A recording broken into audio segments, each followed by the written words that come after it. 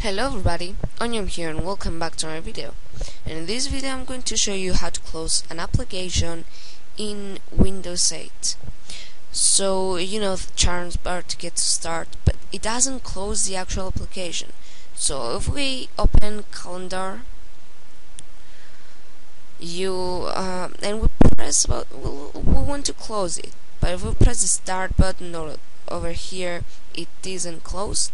And we can see by dragging from left to right, and you see, or by doing this weird gesture. Oh, come on. Whatever. You can see it's still running. So I'm gonna show you how to close it.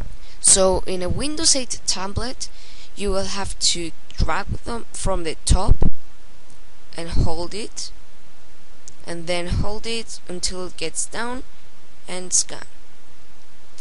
Another way to do this one is by having your mouse cursor.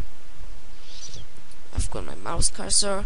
We've got the application over here.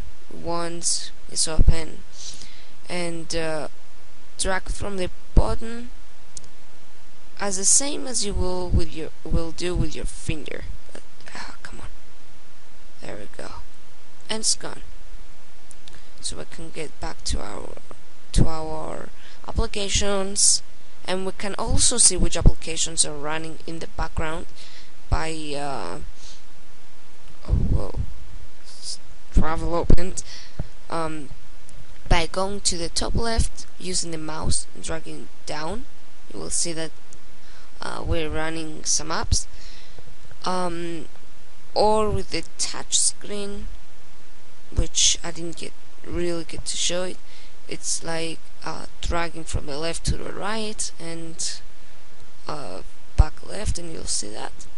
So to close that with finger, drag from the top to the bottom. To close it with the mouse, go with your mouse and drag it from the top to the bottom, and there we go. So that's basically it. Thanks so much for watching, everybody. Onion here, and goodbye.